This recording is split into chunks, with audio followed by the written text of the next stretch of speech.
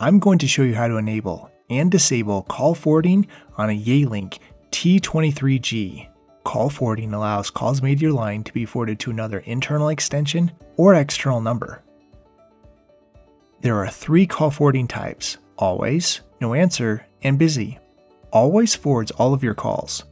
No answer forwards your calls after a predefined amount of rings. And busy forwards calls that arrive when you're already on a call.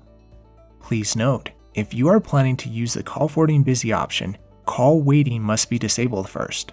Although I won't demonstrate this step in this video, call waiting can be disabled by pressing Menu, Features, and then Call Waiting.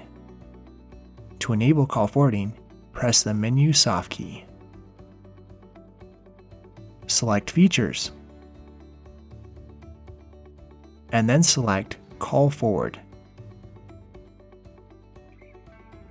Select the desired forwarding type.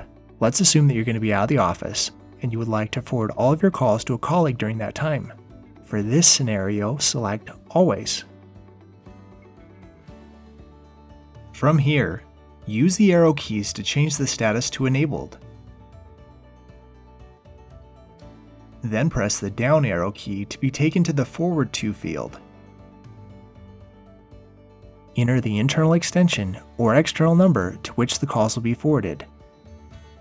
If you selected No Answer, you'll also need to specify the number of rings to wait before the call is forwarded. Press the Save soft key to confirm your choice. If you need to disable call forwarding, simply repeat these steps, and then switch the status to Disabled.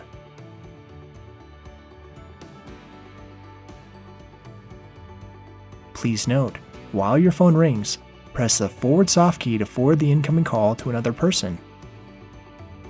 If you have additional questions, please view our online documentation or contact our support team, who'd be glad to assist you. Also, don't forget to subscribe to our channel.